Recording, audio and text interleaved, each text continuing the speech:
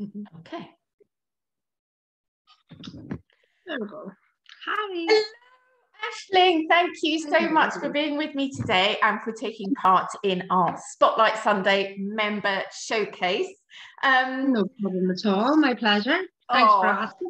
Oh, thank you. Well, listen, I am always fascinated to hear what you're up to. But to start with, would you just tell us a little bit about your business, what it is you do and what it is you sell?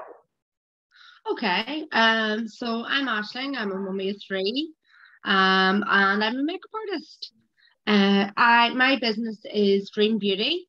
I do makeup and now a few other sort of beauty treatments. And also then I sell beauty products, skin products, and a few other wee bits and pieces that I've added in as well along the line.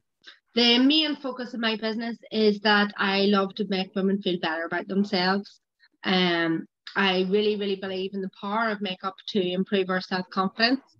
And actually, this is like a phenomenon called the lipstick effect, which is it really just underpins my whole business. Yes, I love that. And I know I've read a few articles that you've posted up, and I totally believe in the lipstick effect as well. So I feel like you're so much more than a makeup artist. You're so much more than a kind of beauty studio. You've just got so much going on. How long have you been going with your business? I finished my training about 3 years ago.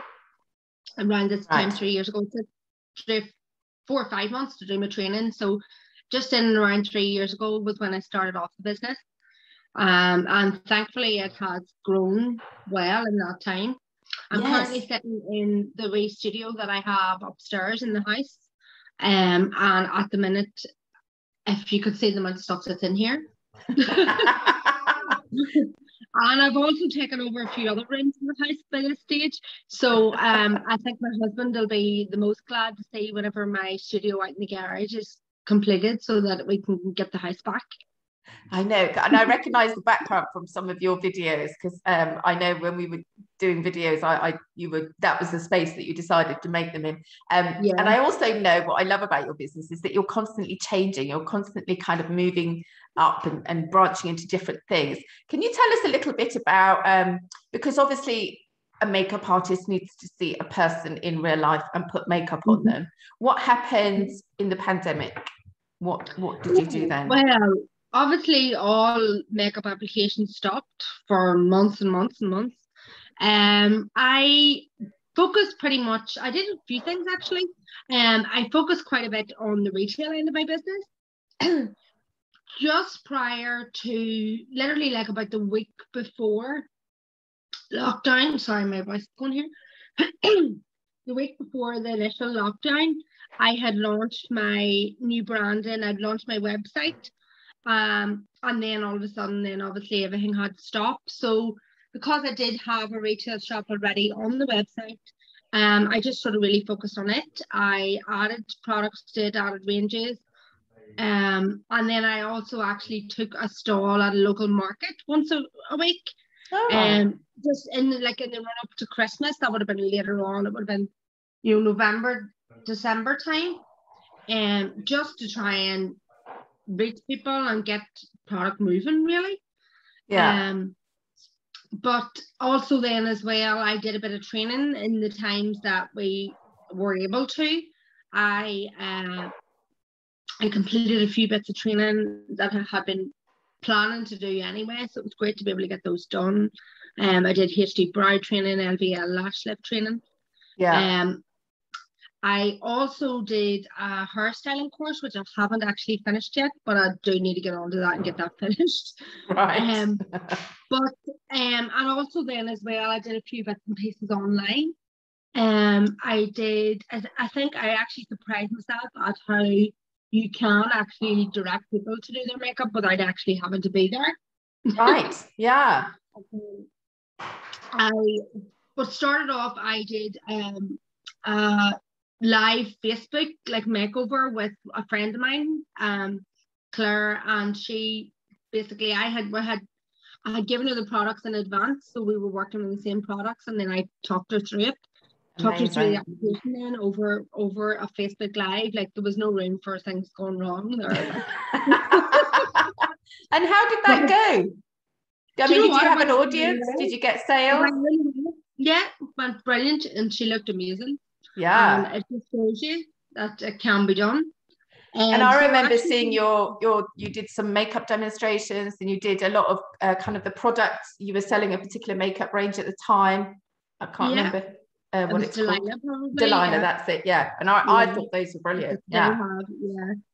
Delilah is a stunning brand, so I love it. So yeah. And then you also did, which I thought was amazing, the cookies and cocktails or something. Wasn't that also online? Yeah. That was actually, that kind of was prompted really from the Zoom with Claire, or the Facebook Live with Claire. So basically what we did was, it was a makeup and mindset. Right. So as part of that, then I had got lovely branded cookies. I had got cocktails, sent them round to all the participants. I delivered them out to them, and then we did it all over Zoom. So again, actually, it was myself and Claire. I didn't talk her through a makeup demo. People were able to ask questions and stuff through it. We were chatting about the products and all the rest. And then we had a speaker on at the end, Claire O'Hanlon, and she was talking about mindset and the importance of it. So basically, that was very much, to me, that was the lipstick effect. Yeah. In action, I wanted people to just to have a wee night where they could feel a wee bit better about themselves and just get a wee bit of a night off after such a long time of not being able to do anything. So yeah, I just thought it was a really innovative way to get people involved and feeling kind of pampered and looked after, and still online. So I love the kind of innovation around how we all had to work online and the things that we had to do. Yeah, fantastic. It's amazing. It always makes me laugh. Do you remember a couple of years ago on The Man on the BBC interview, and he went viral because his kids were running in around him? And yeah, I mean, that's normal life now, all day, every day. For sure. I've had nowadays, that's for sure. So many interruptions, and it doesn't matter how many times I say to my kids, "Do not walk behind mummy for the next 10 minutes." They're like, "No, that's it." My husband, he's been working from home since last March, and he could be on a Zoom call with people all over the world, and then somebody would be like, "Oh, wee blonde girl has just popped up behind you." No, it's not me, it's my youngest daughter. She's 5, and she's just like, no matter how many times you tell her, "Don't go into the room, Daddy's on a call, don't go in," oh, she'll just slip in and she'll just come in and give him a hug and then walk away again. Like, I love it, and I bet that all his co-workers love it as well. That's it too. It's normal life, isn't it? Absolutely. Listen, I'm going to ask you a little bit about your future plans, because I know there's lots of exciting stuff coming up. But before we do that, can you tell me a little bit about videos? How you felt about making videos, how you feel about making videos now? Have you got plans? You know, where are you at in your video journey, as it were? I hated making videos. I think, like most of us, I hate the sound of my own voice. Can't listen to the sound of my own voice back. Yeah, but I do realize the importance of video. And I mean, it's really, really clear to see, even if you're on Instagram and you take a look at the insights on the posts that you're putting up, and video is definitely where it's at. I have to say, like, being able to do the Zoom, you know, the makeup and mindset event over the lockdown and all things like that, it definitely did give me a bit more confidence on video. Yeah. But then that was in a closed group, and the video wasn't going anywhere beyond that. Okay. But I think now I've realized just that you just have to get on it and just do it. And I think that, like, doing the training with yourself, like, that's where that really, really spurred me on to do that. And I think as well too, like, I think I would have been very guilty of just coming on and like winging it completely, and that doesn't work.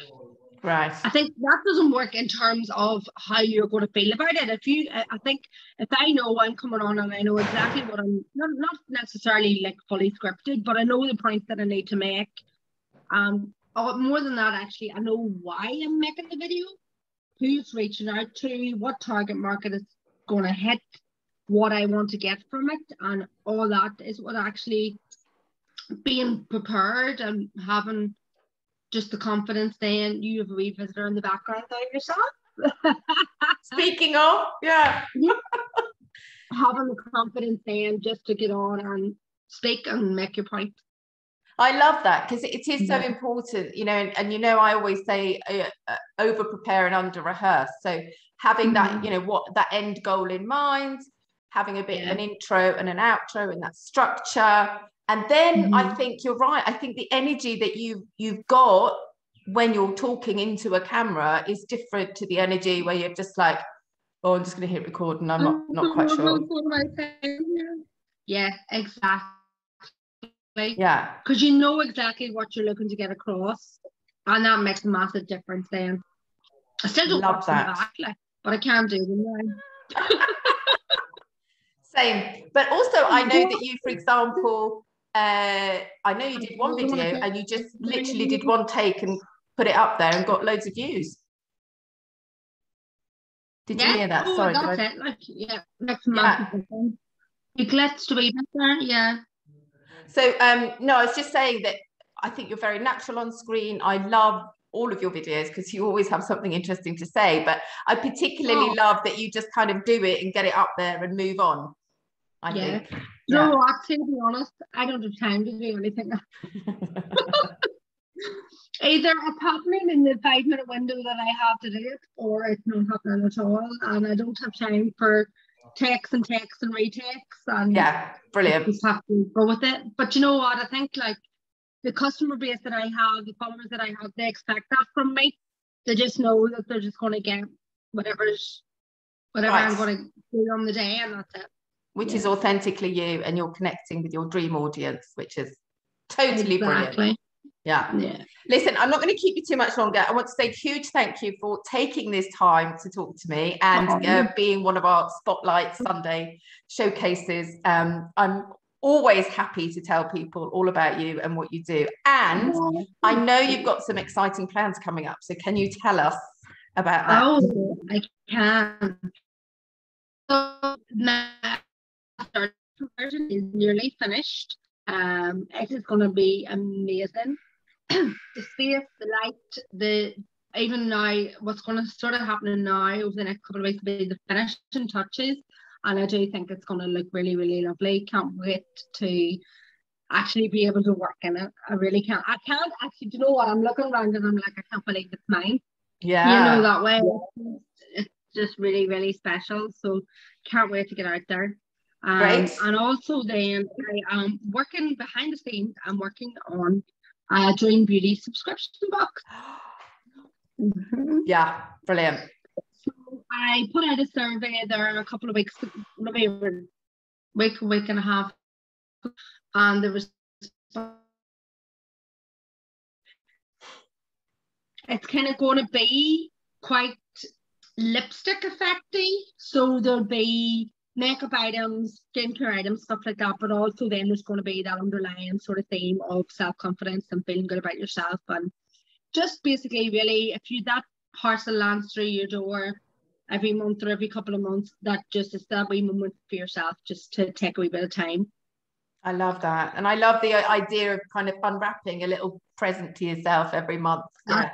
Best presents ever from me to me. Yeah, exactly. So if we want to get in on Dream Beauty and your subscription boxes, and I know that there's possibly a VIP launch coming up as well of your new studio, how do we find you? How do we get in touch? How do we connect with you? Okay, well, the best way is through my website, which is a beautiful website, which is www.dreambeautybyAOC. Dream Beauty by AOC, yeah. So at .co.uk. So all my details for getting in contact will be on that. And also there's a wee box there where you can sign up to the newsletter, and that's where all the news does go out first. So brilliant. Yeah, that's everything will be through there. So okay, well, I'm going to post all your links with this video anyway. So, but mainly the website. Go and sign up. Go and get discounts, go and get invited to the party, the launch party, go and subscribe to the Lipstick Effect. Brilliant. Honestly, Ashley, I can't thank you enough for taking this. No problem at all. Thank you. And it's so nice to hear about your journey, and just keep flying. Honestly, it's brilliant to hear. So I'm just gonna say goodbye. Bye.